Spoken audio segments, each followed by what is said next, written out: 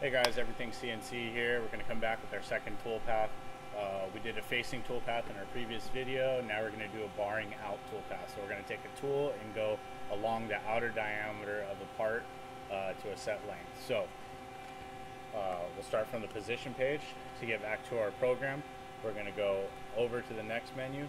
We're going to hit program, okay? And we're going to hit program one more time. So we're in the program and then we enabled editing of program.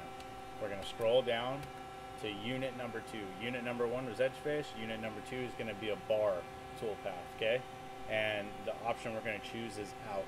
Out with the purples to do an inside groove. In is obviously for an inside pocket, so we're going to use out. Bar out, and we're going to use toolpath number 0.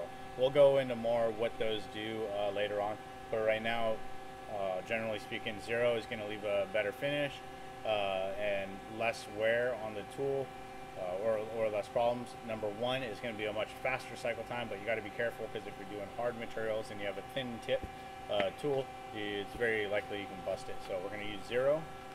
Okay, our cutting point X.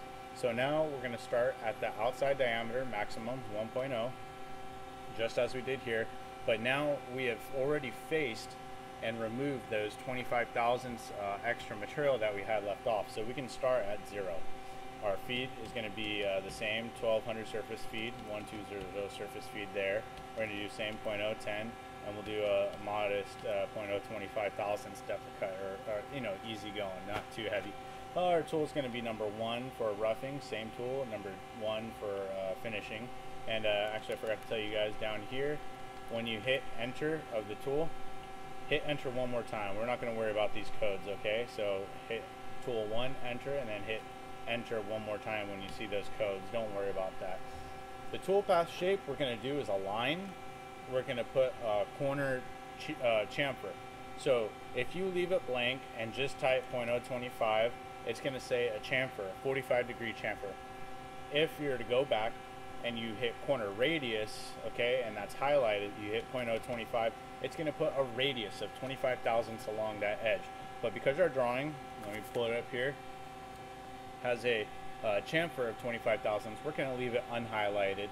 We're going to put a 375 diameter there. Then we're going to throw a radius of 125 to a finishing diameter of 900 thousandths. So we have gone back here, 0.025 chamfer. Our finishing point was 0.375 of the first diameter, and we're going to a Z depth of 0.5. Okay, it's asking for a corner radius in the end. No, we don't want any, just hit enter.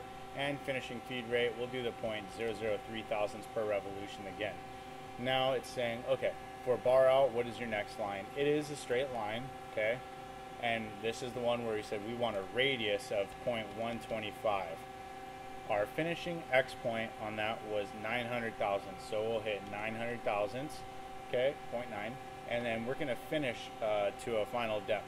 Now, the final depth on the piece of paper says 0.750, okay, but if you take 0.750 and you add 0.5, you get 1.25. Our dimensions when we program are always from the very front of the part to the very back, so you have to add the first depth and the second depth if they give it to you in a print like that. So we're going to say 1.25, okay, final Z depth, and we're just going to hit input because there's no corner radius there, and then input again because it automatically brought down our finish to keep it consistent. And then after the third line, do we have any more toolpath that we need? No, we don't, so we hit shape end, okay, and then end one more time. And that's just going to be it for the sample program. You can go through these. It says parts, counter. Oh, yeah, okay, cool. I'm going to be making a million of these guys here, so we'll say 1, because it's pretty cool. Fixed. Home, you can hit 1 to make it go to the machine home. Usually I don't do that. I keep it right there so it goes quicker. It's the less time it has to travel. Depending if you're only making 5, it doesn't really matter. But if you're making 8,000, some similar type of job, then yeah, it's going to add up over time. This next work piece number, just hit enter. It'll do the same work piece if you have a continuous, which is this option. I'll say 0, a no on this machine is automatically if you don't enter 1. Repeat same time of program, and then shift them out. So those are the options there. Now to view it, we'll do the same thing we did before. Click this back button to bring up another menu. Click Program, okay? Go to the toolpath option, click Part Shape, and it should show up a shape. If you did anything wrong, it's going to pop up a blue line. It's going to tell you the unit number and what line.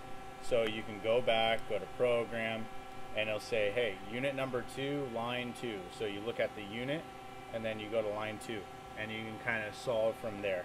But for now, let's just go to Toolpath, Part Shape, and check Continue and see what it does. It should face it, and then take 25,000 steps all the way down to leave a 5,000th finish, and then come and kiss it up. So there it goes facing. Now it's roughing, and then it finishes. So that is the shape that you had. Thank you, and we'll go on to the next project in the next day or so.